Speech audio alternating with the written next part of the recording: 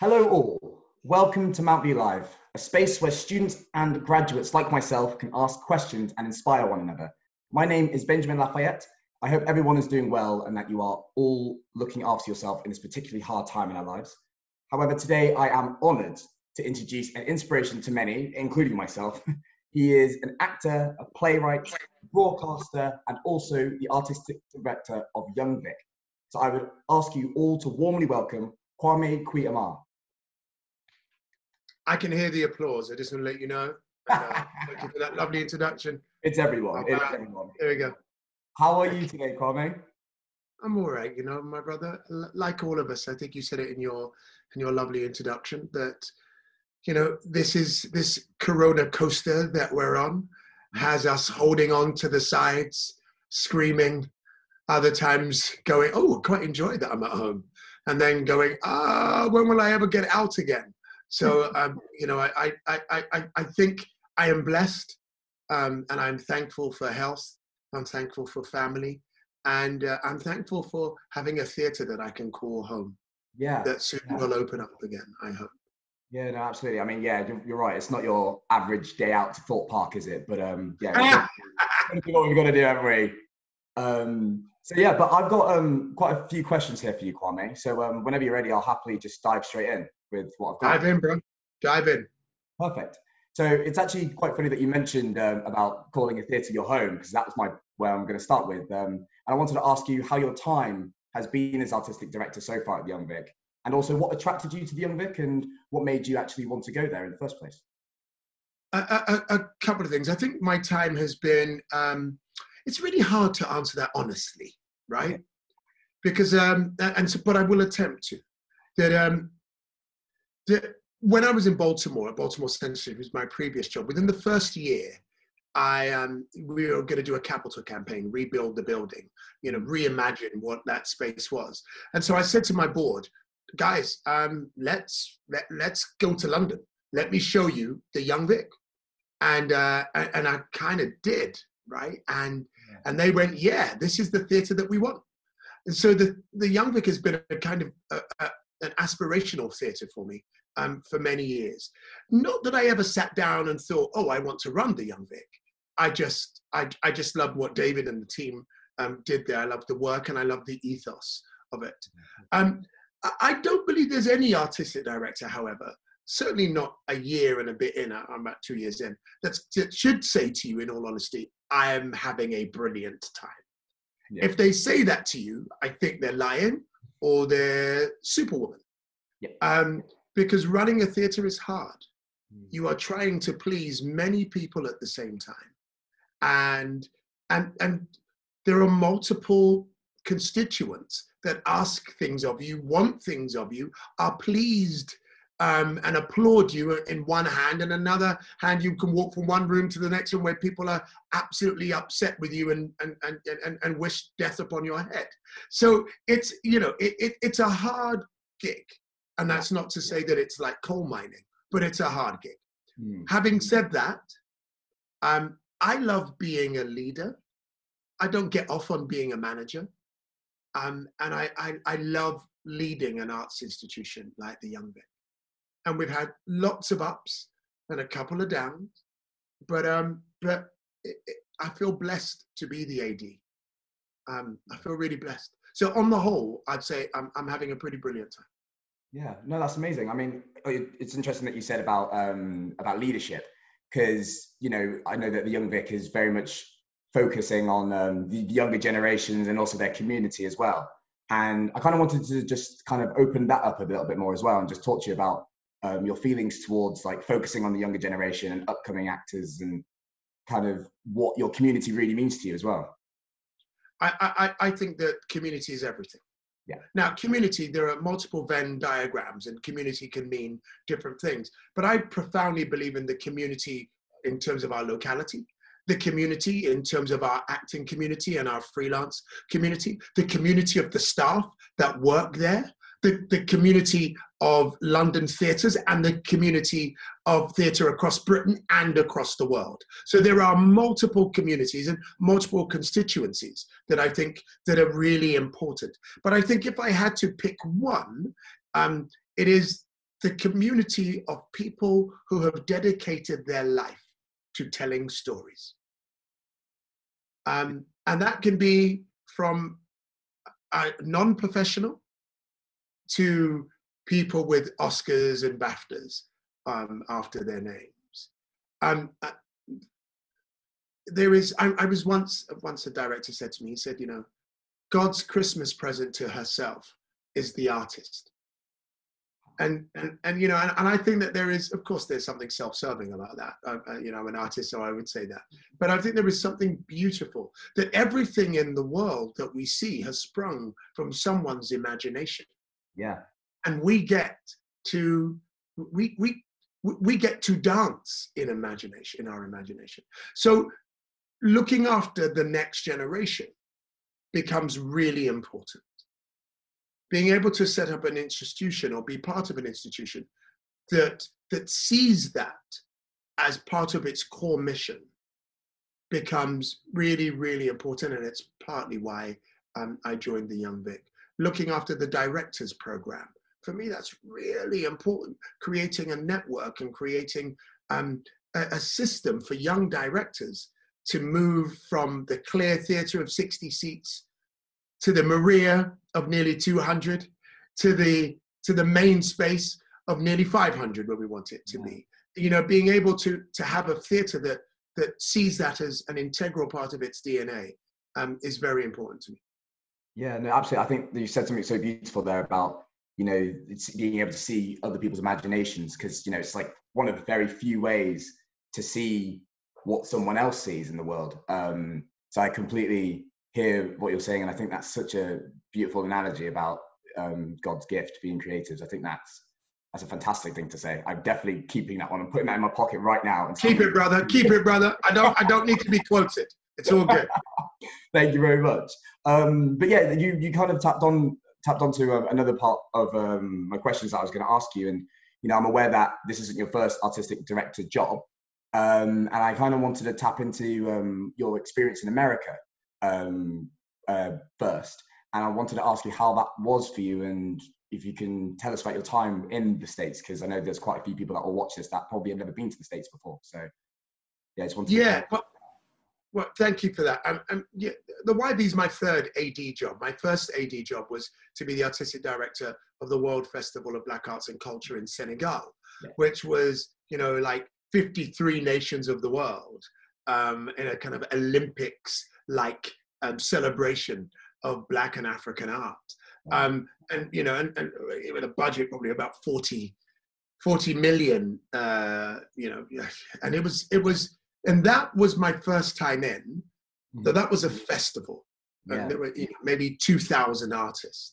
Wow. When I went to America, it was my first time running a building. And actually, what was very interesting was in Senegal, I don't speak French, unfortunately. And so I had a translator for my French and my Wolof.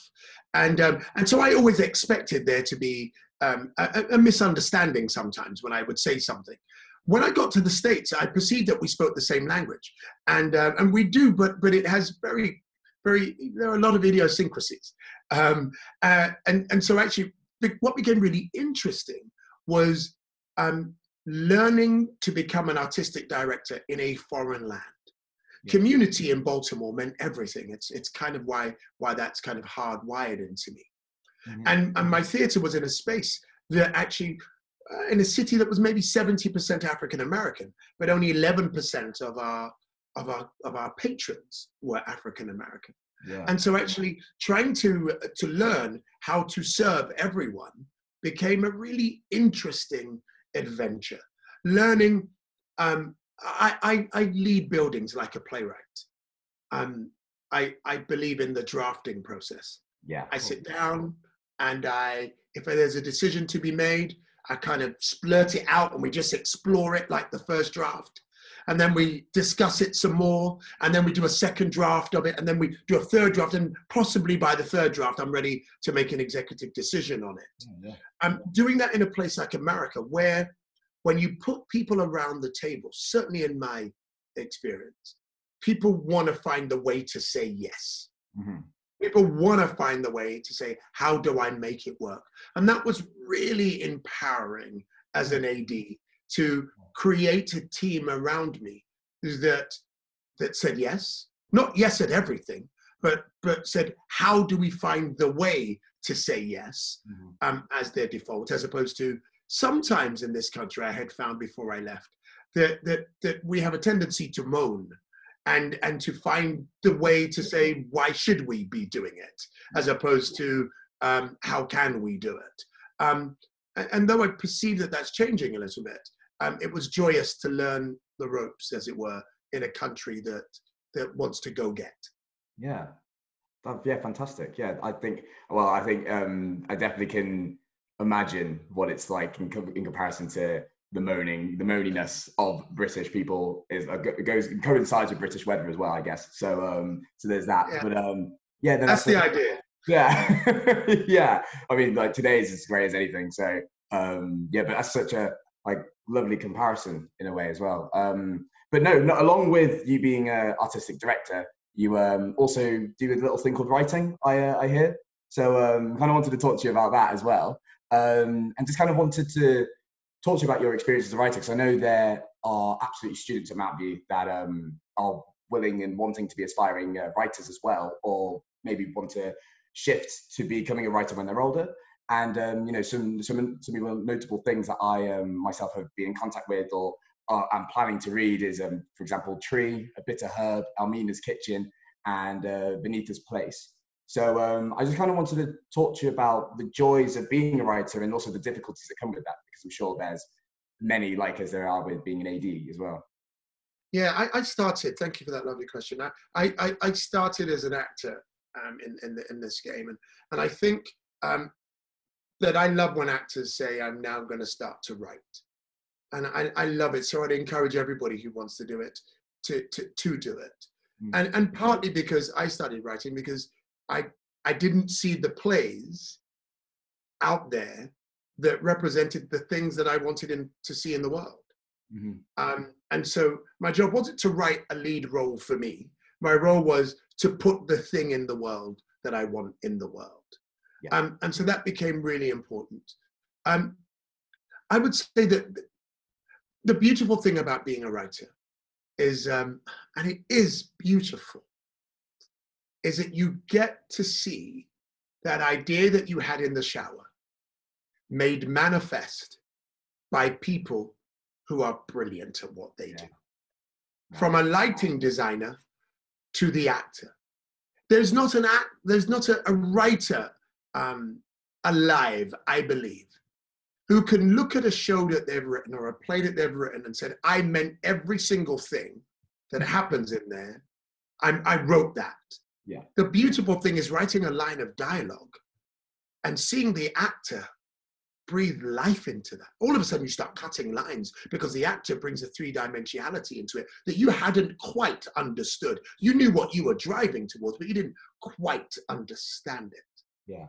And so the beauty of being able to see this scene that you beat yourself up over 3 nights in a row, to see it through the lens of a director who can actually drill down into what you really think you were trying to say. I mean, there are very few things like it that I have experienced. And there is nothing quite like being able to stand at the back of an audience at the end of a performance and hear the audience walking out discussing the themes that you wanted them to talk about. Now, you've got to get the art right. If you haven't got the art right, they'll go, oh, that scene was crap, or that play didn't work, or it was slow, or it was blah, blah, blah. So you might have all of those things. But if you get the art right on the whole, the audience leave thinking, I want to talk about that thing that was placed in the belly of that text. Yeah, of course. The hard thing, and so forgive me, I've spoken about the beauties of it. And let me speak about what I think are the hard things. The hard thing is much like an actor is rejection. Is dealing with, at whatever level you're at, someone not getting what you've written, someone not enjoying what you've written, someone rejecting what you've written, someone finding a flaw in it that you went, oh shit, why didn't I find that flaw before I came outside naked and said to the world, hey, look at this thing. You know, that it is hard. There are moments when and some call it writer's block, but there are moments when you just need to type so that the energy can come back in. I call it my typing moments, not my writing moments. Those are the scenes that you look back on the next morning and go, oh my God, I wrote that. But it's a catalyst for another direction of travel. It is a hard gig. And it's an exhausting gig. But I would say that ultimately writers are born, they are seldom made. They are crafted, but they are born. Yeah, no, fantastic. Yeah. I mean, I think that section in itself, I might have to like crop this bit and then send it to my writer friends because honestly, you put it so perfectly. And like, you know, the writer's block is, I mean, I'm not a writer personally, but that's such a term that I've heard from friends a lot, just kind of being like, oh, I don't know what to do, I don't know what to do. And I think you kind of saying, go the other way, it's type, like just keep typing is, yeah, a really lovely way of putting it, actually. So yeah, no, thank you for that.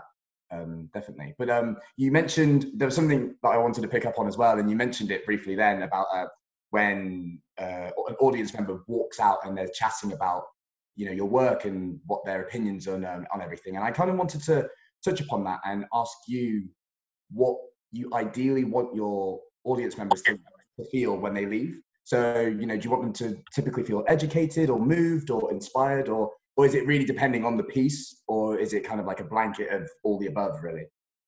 I think it's specific, right? I describe myself as a generative, interpretive, and curatorial artist. And so there are different joys in each one of those. So as a generative artist, well, there's a theme that I've put into the work that I've generated, and I want the audience to come out speaking about that. Mm-hmm. I think as an interpretive artist, that I've tried to interpret the work of someone else, and that there is something that they want people to do, which is either laugh or cry or be angry or go out and do something good in the world. And that my job as the interpreter of that is to make sure that that message is crystal clear and that the audience are leaving, that I've served the artist's vision. Mm-hmm. And then as a curatorial artist, actually I look upon that more within a 3-year kind of span, which is, have I given the multiple audiences that come to the Young Vic or that go to Baltimore Center Stage or to Senegal, have I given them over a period of years enough to chew on? Sometimes it's just like, it's a comedy that I put on and I want you to feel joy. And other times I want you to feel pain. Others I want you to look at yourself and go, can I do better? Should I be doing better? And so actually there's a canopy of things that I want you to feel over a period of time. And I suppose sometimes you get it right. Yeah. And people do that. And other times you don't. And people leave talking about the thing that you got wrong. But ultimately, that's what I'm going for. I'm going for people leaving the theatre feeling the thing that we wanted them to feel when they came in. Yeah, absolutely. Yeah, no, that's such a good point.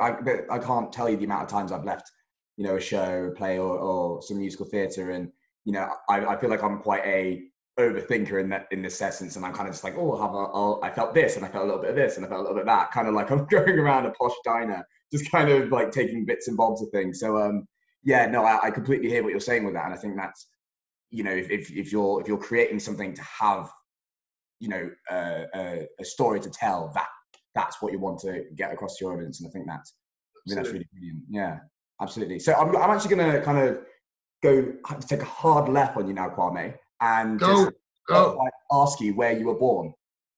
Oh, great. So I was born in an area of London called Southall, which is in West London.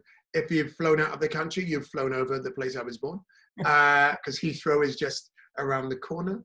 And I was born into a magnificent, warm, brilliant home Mm. that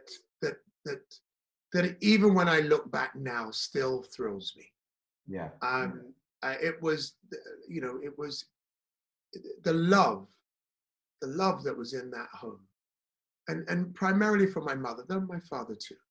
The size of my mother's heart was that of the Atlantic Ocean, actually the Pacific, because that's much bigger. Yeah. And it was that love that allowed me to deal with the pain of the streets of London outside of Southall that were very, very cold and extremely racist. Yeah, absolutely. I was also going to ask if you felt like living in Southall influenced yourself as an artist, and I feel like already I'm getting that kind of vibe from what you're saying already, and I know that it definitely influenced some of your writing as well, didn't it? Yeah, very much so. I mean, I would say growing up in my house is the thing that influenced me most as an artist. Yeah. You know, my mother would have church on a Sunday. My father would have parties on a Saturday night with his boys drinking rum. I would move between the room of the church on the Sunday and the rum. I wouldn't drink when I was too young, but with the men and stories. It was just stories about, and so that was pretty brilliant. And I would also say dealing with the harshness of the exterior world also influenced me as a political being as well as an artist. That very much. There's a wonderful saying. In Cape Town, there are trees that you see on when you land in Cape Town, and they have no leaves, just a kind of top, just kind of green top, and they're very slender and tall. And Cape Town's very windy. And I asked someone once, I said, why do those trees have no branches? And they said, well, because they've been trimmed by the wind. And I like to look at myself and my world and perceive myself as being trimmed by the wind of my home and trimmed of the wind of the time I was born into and of the location I was also born in. Wow. Yeah, I mean, what an incredible analogy. Like, yeah, absolutely. Yeah, no, that's actually taken me back a bit. How lovely that is, honestly. When they said it to me, they only said that to me this year. I was in Cape Town, I think in January or something. And literally we were in the car and they said that and I went, trimmed by the wind. Yeah. Wow. Yeah. It's deep. It really is. It's there's a lot of gravitas like in that saying, and it tells its own story in itself. You know what? If I ever become a writer, that's where I'm starting at. Again, brother, I'm gonna say, take it, bro. But soon I'm gonna have to stop paying you. This is too much. I don't need your money. I'm in the legacy business. When you get to my grand old age, you're just pleased that someone young laughs at your gags or thinks that something you said is sensitive. You're like, that is payment. That's payment alone. Trust me. Perfect. Well, I'll keep it coming then. No, absolutely. But yeah, no. So kind of just to again move on. It's honestly like I said in the intro, it's such an honor to be able to talk to you. It's a shame it's not face to face, but you know this will have to do it at the moment. But all good. Yeah. I just wanted to ask if there was anyone that you looked up to, or during while you were growing, if you had any like big inspirations in your life. Just because I know it's an inspiration for a lot of people at the minute. So. Yes, thank you for that. My mother was my role model and is my role model. She died 15 years ago, but still is. In the outside world, I would say I had three role models, and they were all at a distance. It was August Wilson, the playwright, who showed me that you didn't have to compromise your truth in order to get success. He wrote from a true Afrocentric perspective at a time when that was not allowed. And he wrote truth, and that truth translated, and there was success attached. So he was part of my roadmap. I think the other thing was Muhammad Ali, because Muhammad Ali was both magnificent at his craft and yet true to his soul. And I think the pursuit of being the best that you can be has always been something, and fulfilling my own personal potential has always been something that's meant a lot to me. And then finally, I would say that it was Malcolm X, and Malcolm X's Truth to Power, and his journey traveled, opened my eyes in a way that few had done before or even after. And so I would say those are my North Stars. Yeah, amazing. Yeah, absolutely. I completely very much relate to the Muhammad Ali. Like, you know, just I'm constantly watching his fights because he's a mega star in my eyes anyway. Yeah, completely agree with the your Malcolm X comment there as well, because, you know, he is absolutely for the power of the people. And it actually kind of nicely segues into my next topic, which isn't as nice as the previous two. You know, we're currently living in a time where a lot of people are scared of, you know, coronavirus and catching it. And there's also something which is the Black Lives Matter movement, which is very much affecting a lot of us at the moment. I know it's affected me very deeply in my family. And I just kind of wanted to get your insight on it and your opinion, just on kind of what's going on in the world right now in terms of the Black Lives Matter movement. I would say this. I would say I am magnificently proud of the young generation.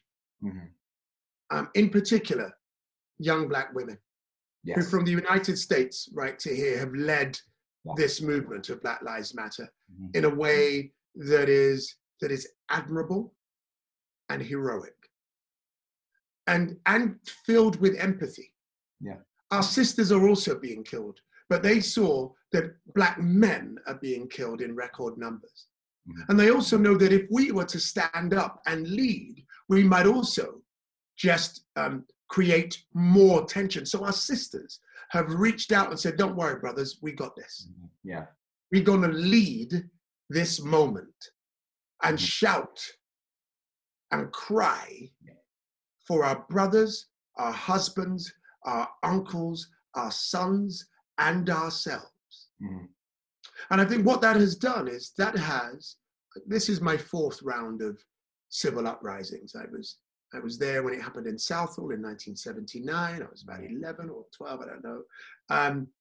I was there during the 1980s, during the Brixton Toxteth and nationwide. I was there during the back end of the 80s when we had another wave. I was in Baltimore in 2014 when Freddie Gray was killed and there were civil uprisings and Black Lives Matter began. I was just left the country when to the 2011 Mark Duggan uprisings happened across. And what is different about this one is that I think that what you have achieved, your generation, is that you have achieved, for now, a deeper quality of listening from our white brothers and sisters. Yeah. The listening has become deeper.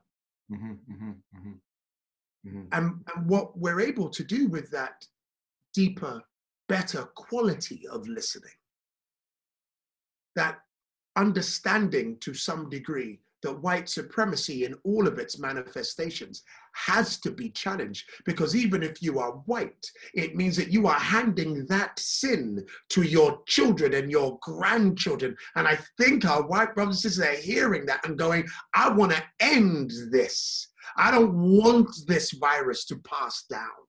I don't want it. And I think that that's what you've achieved. So this is a glorious moment. Yeah. And that for me, in that although, you know, I personally am facing a triple threat to my mortality: white supremacy, the financial insecurity of the theatre sector, and COVID-19. Yeah. That attack on our physical, mental, and spiritual health is a lot to deal with. The joy that I'm getting out of seeing that you young people, and I say it again, in particular, you young Black women, are at the vanguard. Mm-hmm. It makes an old man quite happy. Yeah, no, absolutely. I, you know, very much feel it myself. And I think, I mean, I couldn't have put it any better. And I don't think I'm going to even try and say anything better, because, yeah, it is just, you know, I've been one that has gone on to these protests. I went to two of them in central London. And it is just what you're saying with you know, Black women leading the march, it absolutely is. You know, I saw some amazing and beautifully spoken Black women talking about like rising up and really sticking it to it, and just being kind of blown away. And some of these girls were, you know, 19, 18, 17. So I feel like this time feels just different. And I definitely agree with what you're saying in terms of our white friends and brothers and sisters as well, because it does feel like it doesn't feel like it's just water off a duck's back this time. It feels like it's moving people more than it has in the past. So yeah. As my Muslim brothers and sisters would say, inshallah. I hope that it will be so. I hope it will remain so, or may it remain so. Yeah, absolutely. And you touched upon our theatres just then as well. And I actually kind of wanted to ask you a quick one about, well, it's probably not as quick as I would imagine it, because it is a big topic. But I was kind of, you know, it's especially while at drama school, as a Black man that went to drama school, you always kind of wonder what the best approach on being casted in and exactly why you're being casted for things. And I kind of wanted to get your input on that as well, just like in terms of casting Black people or people of color and also women. What is, in your eyes, kind of the best way? Because, you know, you hear all these things about all Black casts to make a quota, and also, you know, basing it purely off merit. So I kind of wanted to see what you thought is the best way in casting these different minorities. I would say, first of all, the way that I tend to look at life is that I am not part of a minority, I'm part of a global majority. So therefore, you know, an ethnic minority feels like that everything that it's given by the host community, that somehow it's a gift, or somehow they have to super earn it. As part of the global majority, I believe that that every story is mine. And if every story is mine, that means I should have access to every role. And we're living in a moment of gender fluidity, which is kind of beautiful. Yeah, absolutely. And so I think the old ways of looking at roles, like, you know, that's a man's role, or that's a role for someone who's white, is almost ridiculous. And I learned, it became really clear to me when I was in the States that Americans do Shakespeare really bloody well. And in a way, I thought it was ours until I went there and I went, oh shit, they're bringing the visceral and the intelligence, and I'm like, yo, and they call it theirs. But Shakespeare was writing before the country was America. Yeah. You know, if American can play Robin Hood, you know, in a movie, then I don't understand any discussion about anyone being cast for anything. So I think walking into every audition room going, my job is to do the best that I can do. My job is to be, is to make sure that my job is to make sure that I'm the being that I'm sorry, one second. My son and one of his good friends have just come to the house. Thank you for the manners and respect. Thanks for coming in. Everything good? All right, brother. I'm actually doing a live thing. What do you need, son? All right, great. All right, thank you. Sorry about that. No problem. I think what's really important is that you walk into every room and own it, and every part that's offered to you, that you never think about whether I got it because I was Black, or I was brown, or I was a woman. You got it because you won it. Yeah. You got it because it's yours. And technically you're owed anyway. There's a whole backlog of stuff of generations who didn't get to do what you're doing. So my sense is never walk into the room carrying or even worry that someone may think that you didn't get it on merit. There is a friend of mine, his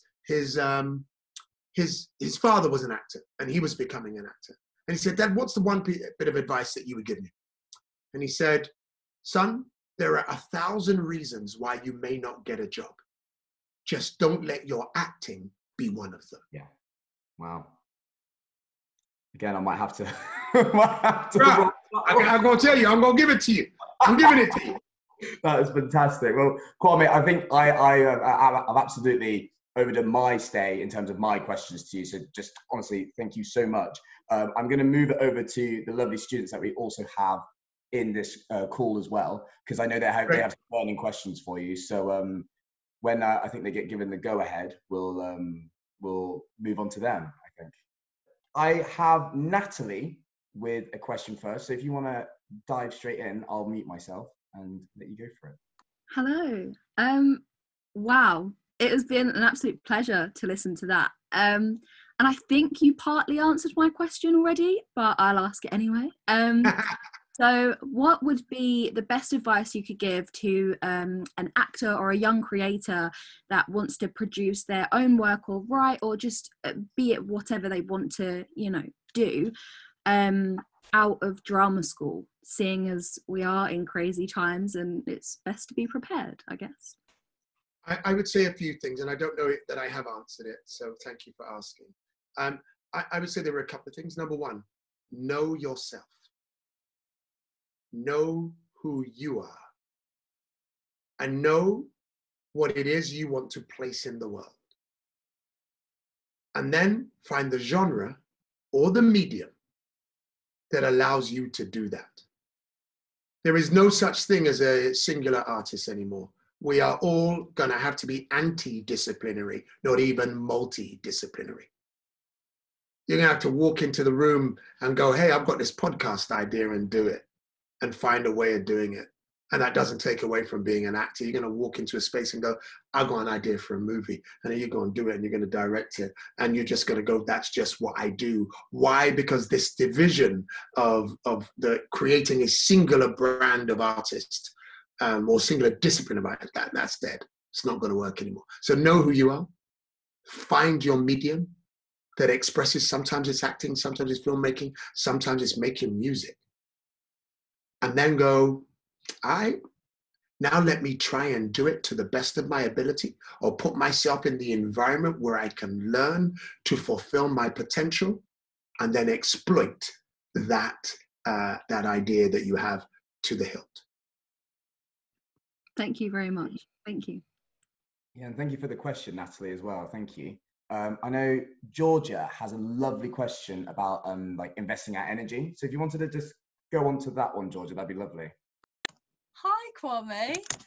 Hi. So my question is, while we are stuck at home during COVID-19, what are some positive ways that we can invest our energy as artists?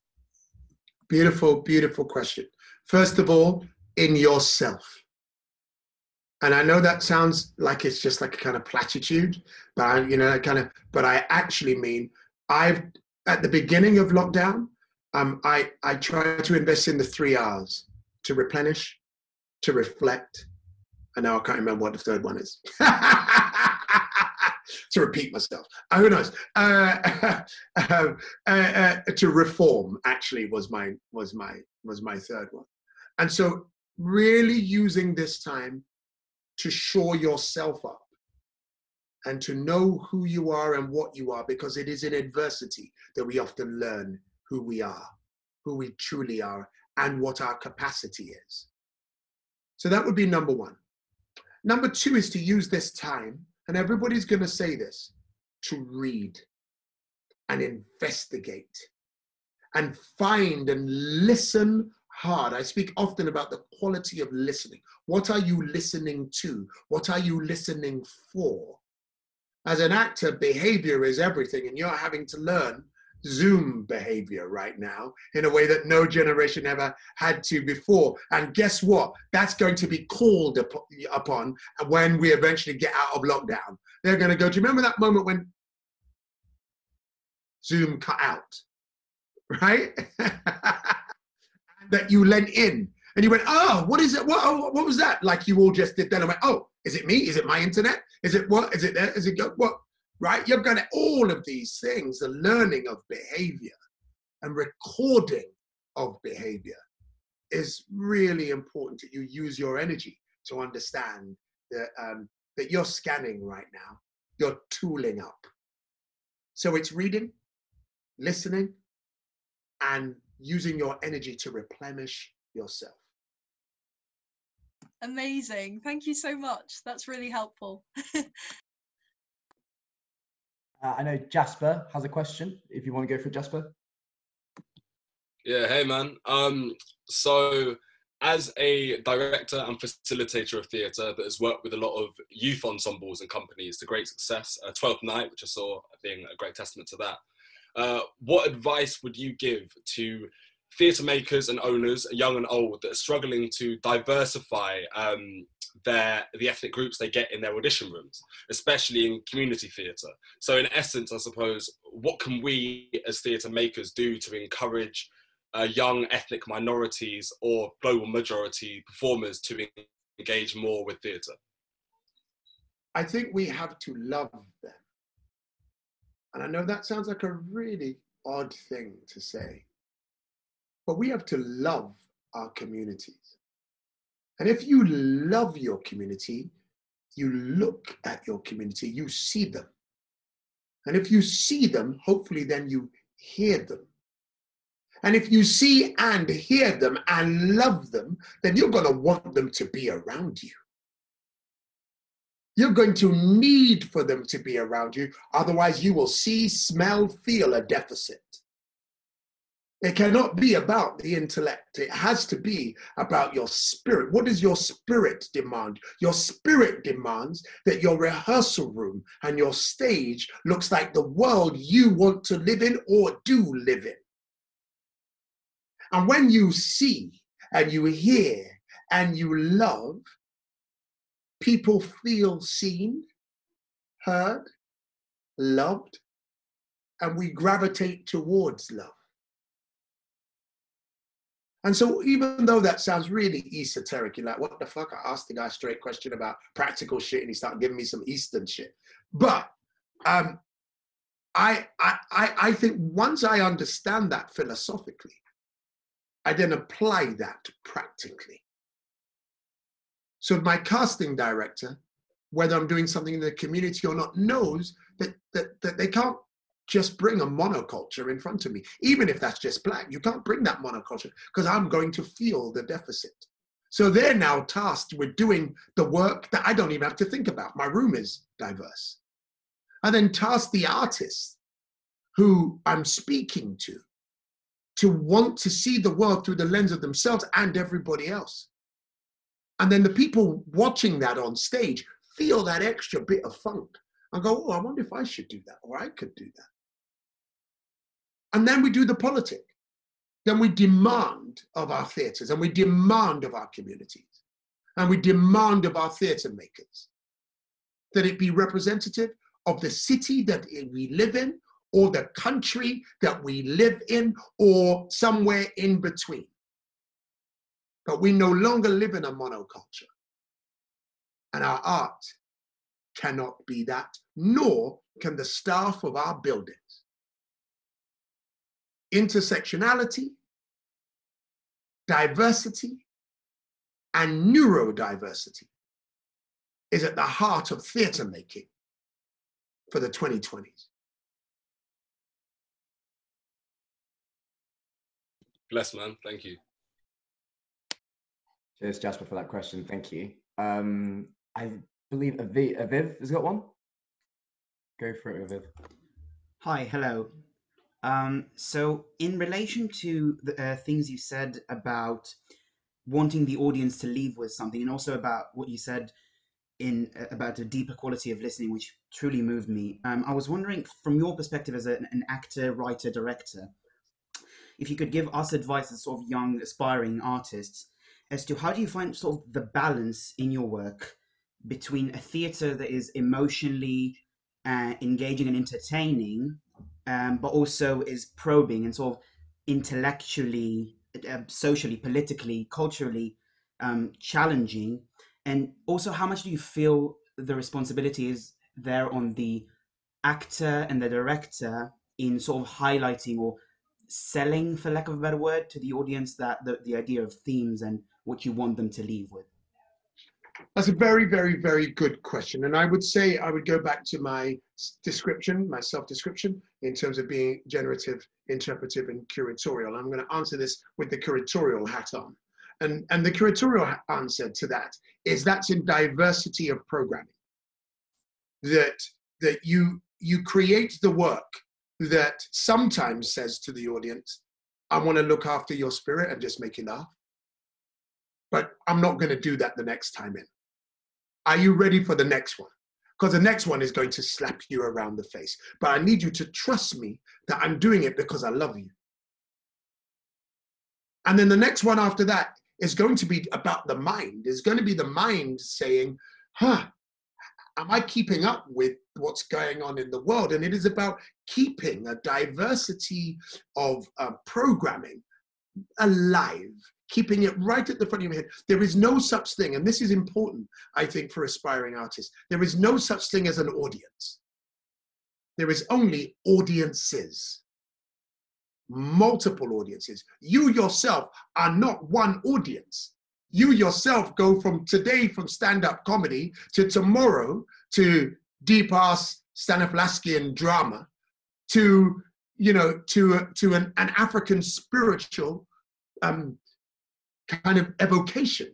As an audience member, you do that. You change clothes. And so it's really important that we understand that there are multiple audiences that demand multiple things over a period of time. And if you can build enough trust so that they know that the slap in the face is going to be followed by a hug, and that hug is going to be followed by a holding of your hand and marching you to Trafalgar Square to say Black Lives Matter, then I think you have a pathway. Thank you very much.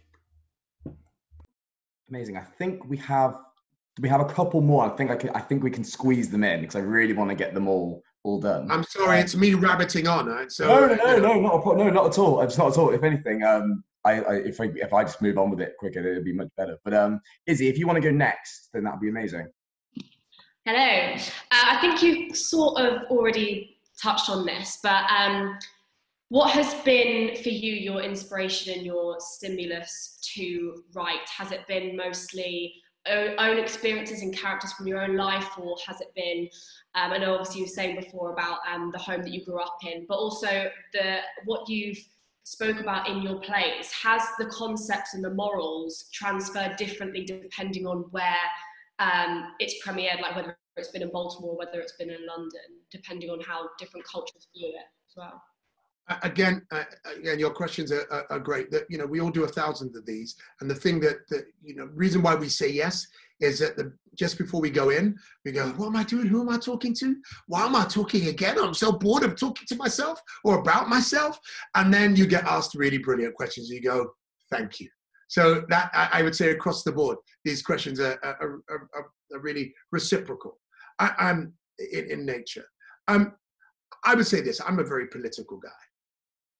And so I tried to write fighting with the big P and the little p, literally banging at each other. And when I see the big P, unless I need to kind of, I go, no, pull it down to the little p. People don't want to be lectured.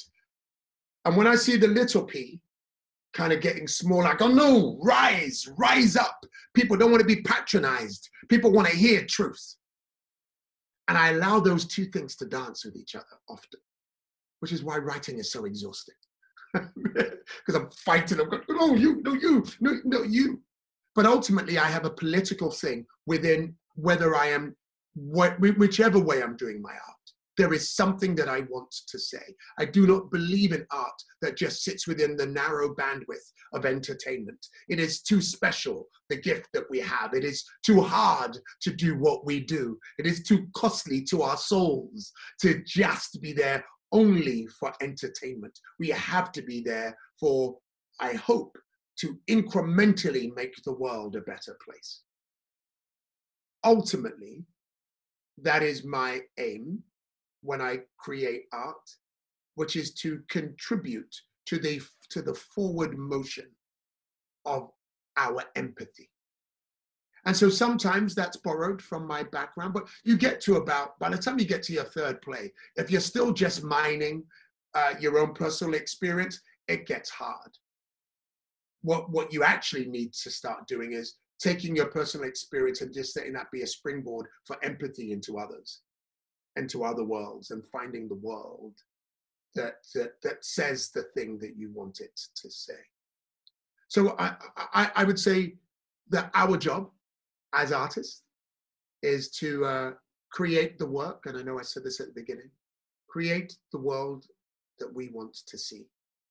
And sometimes that's mining the interior, and sometimes it's flying to the moon and looking back down. Amazing, thank you so much.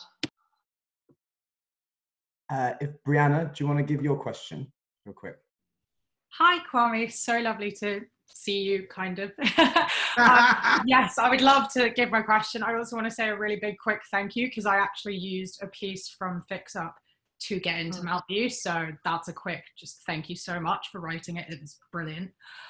So my question is, do you have any plans to involve more Black drama students and graduates in any upcoming shows in the future? Obviously, once we can get back to being in theatres for real. What a brilliant question.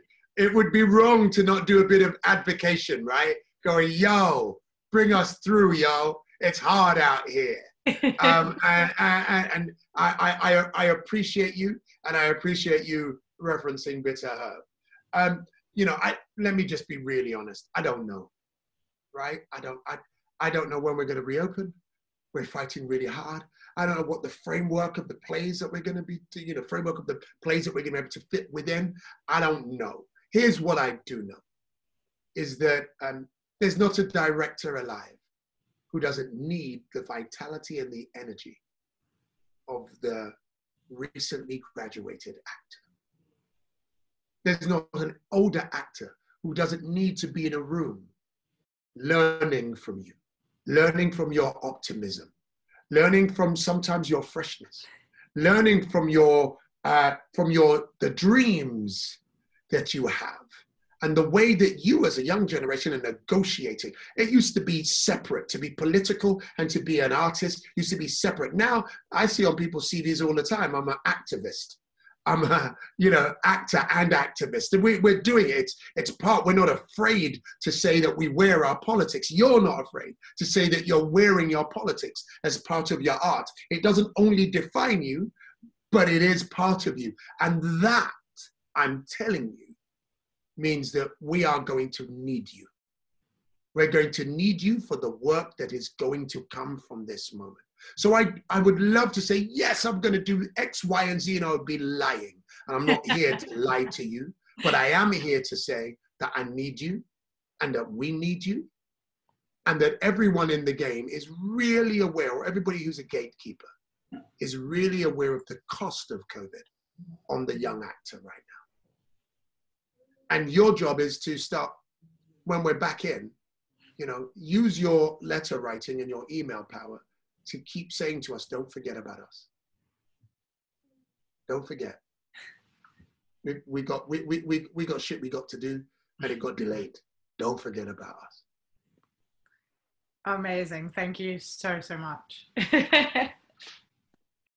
Thank you, Brianna. And last, and definitely certainly not least, who I have on my list just here is Elliot. I think you have a question as well, mate. Yeah, go for it. Yes, I do. Firstly, Kwame, thank you for existing. Yeah, I wanted to ask, because I really enjoy the Young Vic's reimaginings of plays of the classic canon. I was wondering, how do you decide which of those stories are the most suited and accessible to a contemporary audience, or how do you make them so? I think that's again, I keep saying that. I've got to find a different way of saying it. A really wonderful question. And I would say, very interestingly, I think that's the theatre that I inherited. I inherited a theatre and David Ann did a magnificent job of taking European classics and reinventing them for the here and now. I would say that's not what I want to do with the Young Vic. And the reason I say I do not want to do that with the Young Vic is, and forgive this as a slight rant, is that my job and this is not a critique of your question, because your question is wonderful, but my job, as I see it, is not to be the colored version of the thing that went before me. My job is to reimagine the world through my lens. And then when I stop being the artistic director, the next artistic director will interpret the lens through her lens. And so for me, one of the very interesting things is, one of the pillars of white supremacy is high culture. High culture has excluded us. It lets us into popular culture because they go, don't worry, that's disposable. But high culture, the thing that studies, that tells us who we are at our soul, we have been excluded from that. And so my emphasis actually is trying to find the work that doesn't just celebrate the European canon, but is to extend that canon. And sometimes extending that canon is in new plays. Sometimes extending that canon is in new ways of treating old plays. Some way it's looking to an international or foundational text from across the world. But ultimately, my game is to find a way to breathe legitimate life into the canon, so that actually I'm never a visitor. I'm there on my own terms as a diasporic African. And I'll bore you one last story. It was one of the things that influenced me the most. I think I was directing Comedy of Errors. I think it was at the Public in New York. And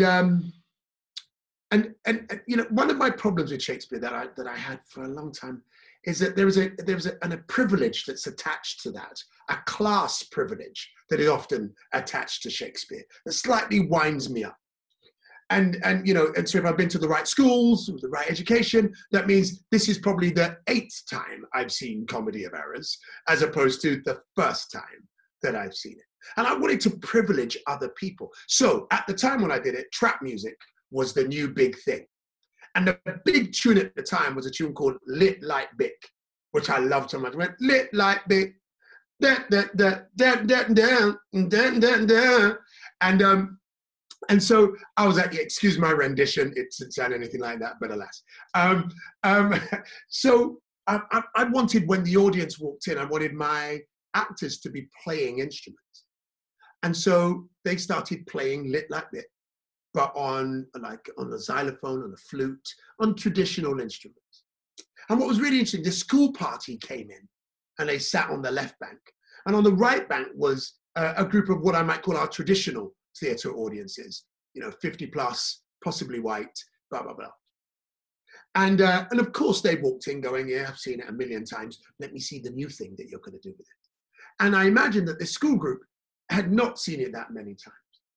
But what happened is when they sat down, is they heard da da da da da da da da da da da da, and that played with the actors playing it for about 5 minutes. And they went, and I heard someone say, "Yo, isn't that Lit Like Bic?"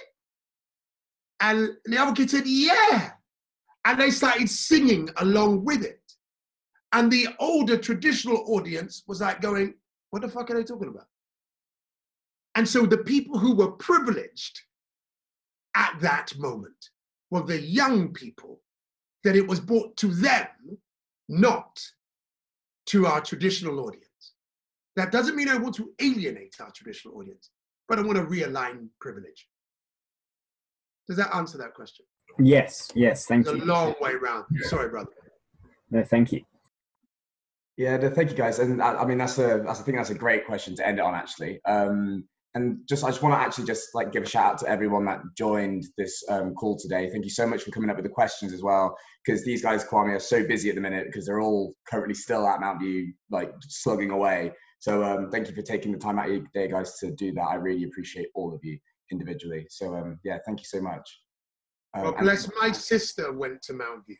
She was an actor. She's no longer an actor. She's a drama therapist now. So, and it was when in the old school in Wood Green. Yeah. And I used to live around the corner from there. And so, and in fact, I still do now, but just in a different direction. And so I have such fond memories of Mountview that even though we're all in Zoom hell, that when I was asked, I had to say yes. So thank you for taking the time out of your mad schedule and coming to spend a little time with this old man.